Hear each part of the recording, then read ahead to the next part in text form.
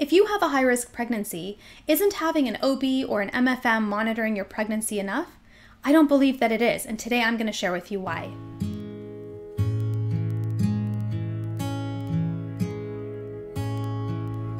Hi, I'm Parijat Deshpande, perinatal wellness counselor. So if you have a high-risk pregnancy, it's usually your obstetrician who's identified a health problem to you or your baby, or identified a risk for developing a problem to you or your baby, and you're probably been referred to a perinatologist, also known as an MFM or a maternal fetal medicine specialist. Now, for most moms, they think that's enough. There's a specialist that's monitoring the pregnancy, and that should be enough, right?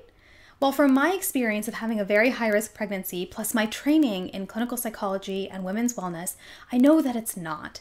Because monitoring and managing your physical symptoms alone is not enough to actually prevent other complications from arising. And that's especially true during a pregnancy, when it's not just your health that's being impacted, but also your baby's development.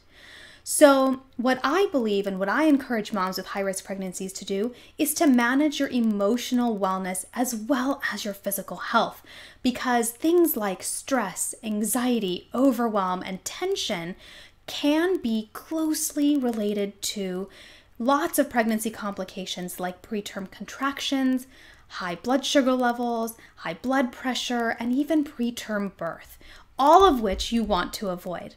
So if you have a high-risk pregnancy, you want to make sure you have a team of doctors who you trust completely, but you also want to make sure that you have somebody on your team who's helping you get through your pregnancy so you can have a healthier pregnancy and lower your risk of additional complications. For more information, just click on the link after this video and I'd be happy to chat with you.